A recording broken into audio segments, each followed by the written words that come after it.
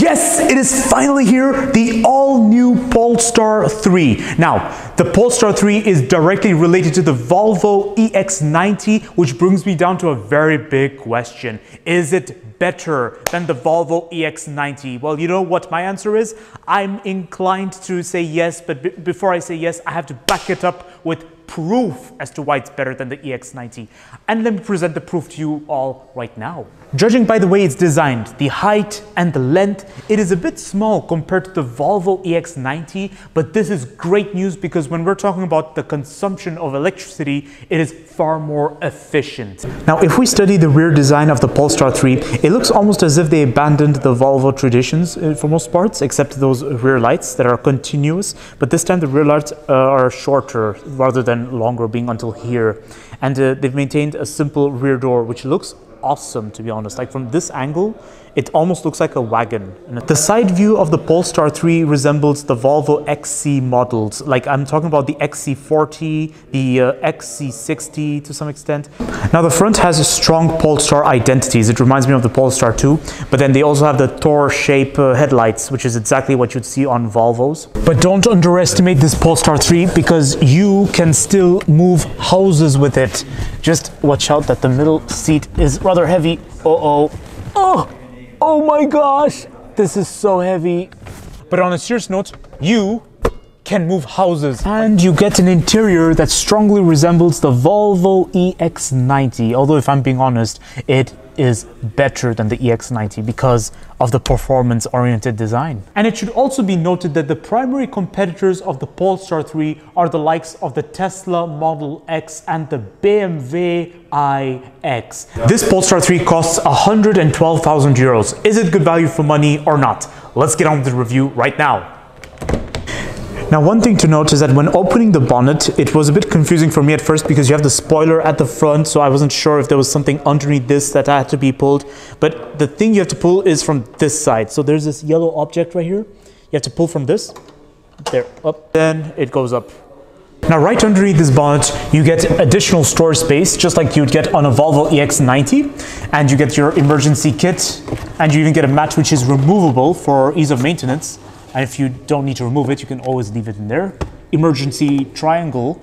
And look at the way it falls down. There's a magnet right at the end. And the metallic exposure right here. This electric motor produces 380 kilowatts and it has an autonomy of around 560 kilometers. This body paintwork is called Snow. 22-inch 4 multi-spokes with the orange calipers again. Animal welfare Napa leather seats and with this orange seat belt, making it look all sporty. Reminds me of something Mercedes AMG would usually have. And you do get a Bauer and Wilkins sound system. 360-degree parking cameras with parking sensors at the front and at the rear, and multiple safety systems like the LiDAR. That's right, I'm going to try saying LiDAR with a Swedish accent. LiDAR, LiDAR.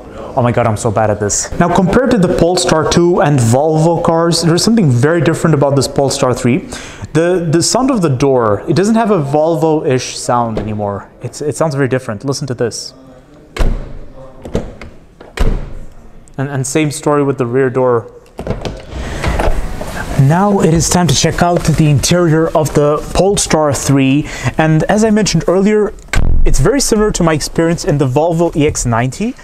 Electric seating adjustments that are rather simple. Exactly the same concept as the Volvo EX90 and the Volvo EX30.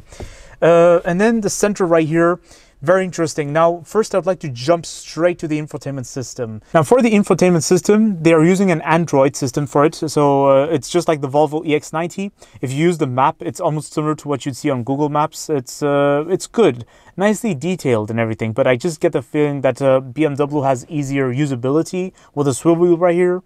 And the Volkswagen Group tend to give more details, like the relief and everything.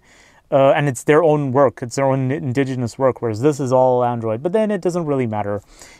You don't get a swivel wheel or anything. You get this entire thing right here just to adjust the volume.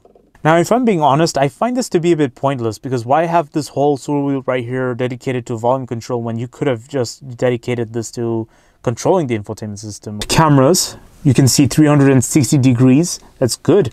And also you get a one pedal drive mode. So it's basically when you release your foot from the pedal, the car brakes automatically.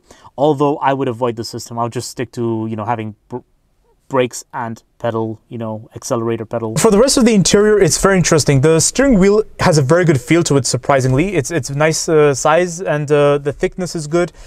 Steering adjustment is in the infotainment system, unfortunately, which I personally find a bit pretentious. I think it would be better if you had a latch, you know, and you could adjust it manually or something.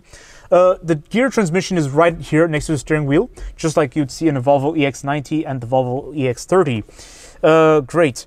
I like how the center area cocoons you right here. I'm impressed. Then you get two cup holders right here under this piano black shutter, which is good. Holds my cup in place. Decent. But then putting the bottle right here, it kind of feels like it gets in the way with all this nice decor, you see. Because looking at the interior from this angle, it looks gorgeous. But then as soon as you put a bottle right there, it feels like it gets in the way of all the nice looking interior. Anyways, wireless stuff from recharge pad right there. And then underneath you get some additional storage space, and well, you get this huge bit of trim right here, which looks like it was supposed to be a shutter or something, but I don't know. It's just to hold your phone in place. What? I've noticed that as of lately, when it comes to practicality solutions, Volvo and Polestar have some really interesting solutions that I perceive illogic, but then they do have a plan of their own. And now to open the glove box, it's the similar system like the Volvo EX90, I'm assuming. So I'm not entirely sure how it's supposed to be done, but I'm assuming here there's a button. Anyways, comes to the door bin, it cannot fit a big water bottle, but well, I mean it can, but the water bottle will be lying down really, so it can hold my small bottle up straight, and yeah. Now over to the back seats of the Polestar 3. All right, so ease of entrance, vast entry, it is great, but there's a problem. There's no handle up here on any sides, the front or the rear. Okay, and I noticed the similar problem in the Volvo EX90. And the floor space is good. It's great. You get a flat floor right here, quite literally. That's interesting. But underneath the driver's seat, there's literally no foot space, depending on the seating adjustment of the driver and the front passenger. Knee room, unquestionable. Headroom, unquestionable. But then again, the headrest is rather firm. Okay. You get this nice armrest right here. And two cup holders right there. That is so cute. That's good. And the armrest is rather wide, so it's almost like a table. And thanks to the flat floor, the middle passenger will have a lot of comfort. And you get a nice detailed climate control right here with two air vents right down there and two charging ports that seem to be there like an afterthought. Backseat pockets are rather firm. It's hard plastic. Yeah, I can only imagine what you could use it for. The door bin seems average. It seems good. Now it is time to check out the boot space of the Polestar 3. So to open the back door, it is very similar to a Volvo car or like the Polestar 2.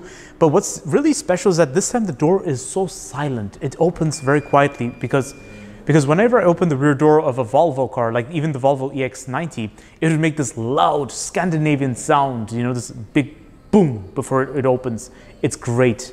But this is too quiet. Now make no mistakes, the volume in the boot space is huge. It's massive. Now, of course, because of this crossback style design, there's not much volume above, but down here, a lot of volume, and underneath this flat floor, additional storage space. You can even put your recharge cables down there. It's good. Tether points that are quite nice. Nice Polestar basketball. Well, it's just an accessory. 12-volt socket right there. It's a shutter right here. Pleasant. Well, let me see. Oh, there we go. The boot lip is also great because the floor is flat over here. The metal plating is at a nice position and the body paint is not very much exposed. So therefore loading luggages in and out should be no issue.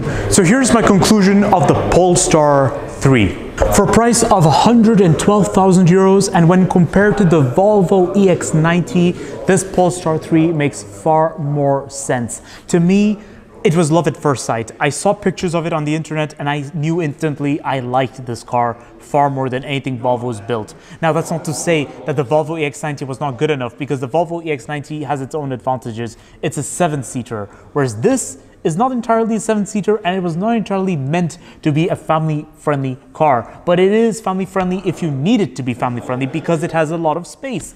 And especially when we're comparing it with competitors like the Tesla Model X and the BMW iX. This car has far more practicality solutions. Checking out the Polestar models, it has changed my view of the Polestar brand. There was a time I used to look down on the Polestar brand because they were too recent, and being Volvo related, I had this thought that they were not as reliable or not as interesting as the German competitors. But now I'm beginning to change my mind. This Polestar 3 is more convincing than anything the Germans have come up with so far. Don't forget to like, comment, and subscribe, and stay tuned for more videos that are on the run. I will see you all next time.